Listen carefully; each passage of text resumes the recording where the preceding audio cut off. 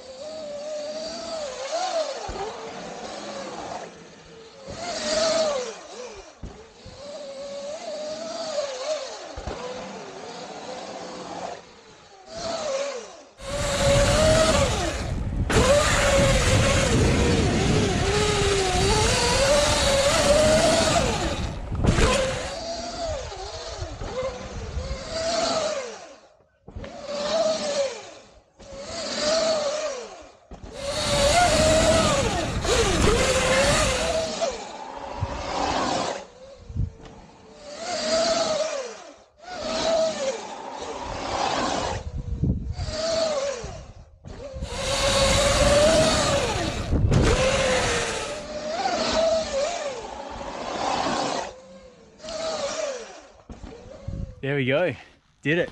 Finally hit this big double. Been intimidated by this one for the last few visits, but finally built up the courage and got it done today. Super stoked on that. A couple other doubles over there still got to hit. They're next on the list. Let's go.